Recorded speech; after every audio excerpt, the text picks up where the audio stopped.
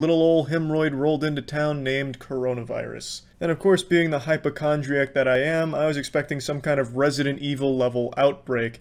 And to my surprise, it was a lot fucking worse. At least in the Resident Evil universe, the people aren't nearly as fucking dumb as they are in the real world. Holy shit. It's been a year of perpetual frustration at the stupidity and selfishness of a bunch of these dumb troglodytes that get all of their misinformation and dog shit from Facebook and then take it out into the real world and have these baby meltdowns.